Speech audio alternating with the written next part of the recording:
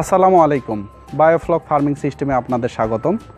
আমি গত পর্বে দেখিয়েছিলাম ট্যাঙ্ক সেটআপের প্রাথমিক ধাপ, আর আজকের পর্বে আপনারা দেখবেন যে বায়োফ্লক ফার্মিং সিস্টেমে কিভাবে একটি সম্পূর্ণ ট্যাঙ্ক সেটআপ করে। আমার অলরেডি ট্যাঙ্ক সেটআপ হয়ে গেছে। তো আমি গত পর্বে দেখেছিলাম শুধু ইটের যে ঘের এটা এবং মাটি কিভাবে তৈরি করতে হয়, সয়েল প্রিপারেশন।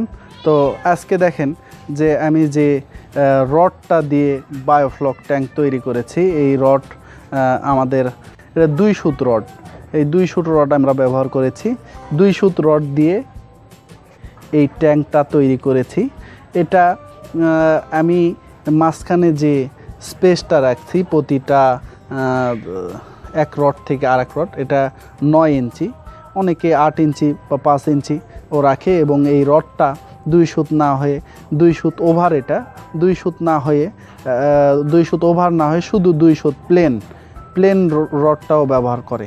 তো এভাবে আমি এই যে 9 ইঞ্চি পর পর এই রডটা দিয়েছি এবং এ ধরনের রড, রাউন্ড রড আছে আমাদের 5টা আছে। আর আমার এই উচ্চতা করেছি, উচ্চতা এটা প্রায় 4 ফুটের মতো, 4 ফুট থেকে একটু কম রয়েছে, অর্থাৎ 45 ইঞ্চি আমার এটা। এবং পানিটা হবে 1 মিটার, অর্থাৎ 39 ইঞ্চির মতো এখানে পানি থাকবে। এই দিয়ে রড দিয়ে আপনাদের এটা সেট আপ করতে মোটামুটি বিভিন্ন খরচ আসতে পারে। তো আমার এটা সম্পূর্ণ খরচ প্রায় 5,500-6,000 টাকার মতো শুধু এই রড এর খাঁচা তৈরি করতে এটা লাগছে। আর আপনারা হয়তো বুঝতে পারছেন যে সন্ধ্যা হয়ে আসছে, এজন্য কিছু আলোর স্বল্পতা রয়েছে। তো বায়োফ্লক ট্রেনিং দিয়ে থাকেন তারা এই টারপুলিন ব্যাপারে বিভিন্ন মান বা সাইজের কথা বলেন, 500 জিএসএম, 700 জিএসএম অথবা 1000 জিএসএম এ ধরনের বলে। তো আমার তরফ থেকে আপনাদের উদ্দেশ্যে একটা কথাই বলবো, আপনারা যে টারপুলিন কিনেন অবশ্যই সেটা পিভিসি কোটেড টারপুলিন হতে হবে, পিভিসি কোটেড টারপুলিন। এবং আরেকটা বিষয়, হয়তো অনেকে সিদ্ধান্ত নিয়ে ফেলছেন যে আমি বাজার থেকে টারপুলিন কিনবো বা সেলাই করে এটা ব্যবহার করব। তো সেলাই দিয়ে ভাই এই টারপুলিনের পানি এখানে আটকে রাখা প্রায় অসম্ভব। এজন্য যে আপনার রেডিমেড যে টারপুলিনটা পাওয়া যায়, আমাদের কাছেও রেডিমেড টারপুলিন পাবেন। আপনারা অর্ডার করলে যে স্ক্রিনে দেখানো যে নাম্বারটা রয়েছে এই নাম্বারে আপনারা ফোন দিয়ে অর্ডার করে বাংলাদেশের যে কোনো জায়গায় এই টারপুলিন আমরা সরবরাহ করি, আপনারা ফোনে যোগাযোগ করতে পারেন। তো পিভিসি কোটেড যেটা বলছিলাম, যেখান থেকে কিনেন অবশ্যই পিভিসি কোটেড, এবং পিভিসি কোটেডের মধ্যে বিভিন্ন মান রয়েছে। আপনাদের যে মান আছে সেই অনুযায়ী বিভিন্ন প্রাইস আসবে।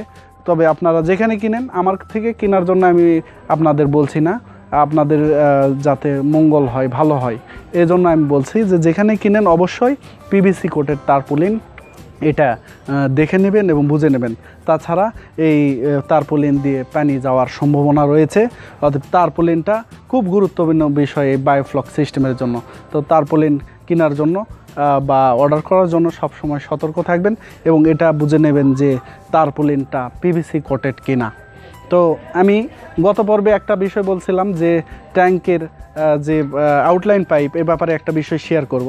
এখানে দেখেন যে পাইপটা রয়েছে, আউটলাইন পাইপ। এই পাইপটা বাজারে কিনতে পাওয়া যায়, কিন্তু আমি এটা নিজেই তৈরি করছি। কিভাবে তৈরি করছি সেটাও আমি আপনারা দেখতে পাচ্ছেন, যে এটা কেটে করাত দিয়ে কেটে এটাতে যে ফুটোগুলো করছি সেই ফুটোর মাধ্যমে পানি চলে যাবে। তো এখানে পানি আমার ট্যাঙ্কের মধ্যে পানি থাকবে 1 মিটার। তো পানি দেওয়াও শুরু করছি।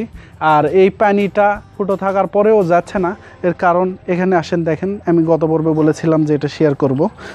এখানে যে বিষয়টা রয়েছে সেটা হচ্ছে যে এই যে এই পাইপের লেভেল পর্যন্ত পানি, এই পাশে পানি থাকবে। বৃষ্টির পানি বা অন্যান্য পানি ওখানে যদি বেড়ে যায়, পানিটা যদি বৃদ্ধি পায়, তাহলে সেই পানিটা তখন এই আউটলাইন পাইপ দিয়ে চলে যাবে। আর পানি যদি আমরা বের করার জন্য করি যে আমি পানি বের করে দিব, শুধু এই পাইপটা খুলে দিলেই দেখেন যে এই পাইপটা আমরা যদি খুলে দিই তাহলে পানি বের হয়ে যাবে। আর এই পাইপ যখন রাখবো,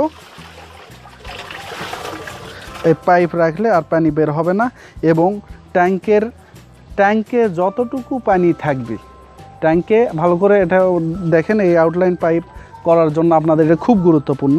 ট্যাঙ্কে যতটুকু পানি থাকবে, এই ট্যাঙ্কে যতটুকু পানি থাকবে ঠিক সেই পরিমাণ উচ্চতা এই আউটলাইন পাইপের থাকবে, যার ফলে আপনার ট্যাঙ্কের পানি যদি আপনার 1 ফোঁটাও বেশি হয়, সেই ফোঁটা এই দিক দিয়ে বের হয়ে যাবে। কিন্তু এটার উচ্চতা যদি ওটার থেকে বেশি রাখেন তাহলে ট্যাঙ্কি ওভার হয়ে যাবে, কিন্তু এটা দিয়ে পানি যাবে না। অতএব আমি আবারও বলছি যে এই আউটলাইন পাইপের উচ্চতা হবে, আপনি ট্যাঙ্কে যতটুকু পানি রাখবেন ঠিক তার সমান এই আউটলাইন পাইপটা হবে। তো যে মূল বিষয় ছিল, আমি শুরু থেকে বলছিলাম আপনাদের শুরু থেকে বলছিলাম, তো আমি 2 পর্বে বায়োফ্লক ফার্মিং সিস্টেমের ট্যাঙ্ক সেটআপ আপনাদের কাছে উপস্থাপন করলাম। আমি আরও একবার আপনাদের উদ্দেশ্য বলছি, সেটা হচ্ছে যে শুরুতে একটা ইটের ঘের দিয়ে নিয়েছিলাম, তারপর সয়েল প্রিপারেশনটা এমন ছিল যে মাটি যে আউটলাইন পাইপ সেখান থেকে এই পাশের উচ্চতা ছিল প্রায় 6 ইঞ্চি উচ্চতা বেশি ছিল। আর একটা বিষয় ছিল যে এই রড দিয়ে একটা খাঁচা তৈরি, এবং আমি এটা 2 সুত রড ব্যবহার করেছি। আর একটা বিষয় তারপুলিন এবং আউটলাইন পাইপ, এই বিষয় সবগুলো ঠিক থাকলে আপনার বায়োফ্লক ফার্মিং সিস্টেমের যে ট্যাঙ্ক সেটআপ সেটা অনেক সহজ হবে এবং আপনাদের জন্য ভালো হবে।